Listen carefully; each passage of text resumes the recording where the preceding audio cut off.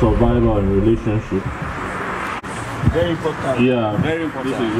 I know at this stage as an adult we've experienced one relationship or the other. We've experienced relationships within ourselves, as in same status, like male friendship relationship, then the opposite sex relationship as friends.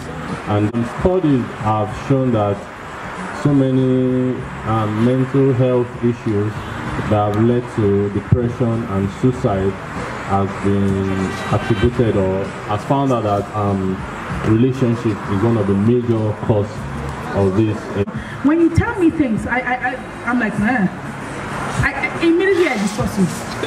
But if you show me love, David like,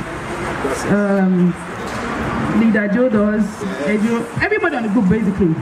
When, like, I sit and I find that love because it's like there's an understanding, right? I wish I could find that in a partner. I just had a very terrible situations with relationships with men. I just run away. If I can't do it, if I can't trust you, if you show me that first sign of what I've seen from my past bad relationship, I just withdraw and either friend zone you or avoid you. I will not even explain it to you. But you need to work on yourself. If you've lost trust, if you've lost hope, you need to go back on that journey and find yourself back. And then don't beat yourself up. Don't ever beat yourself up because you're not perfect. So I am on the journey, I'm still on the journey, and yeah. There's nobody that is perfect. The same way I need working on, you also need working on.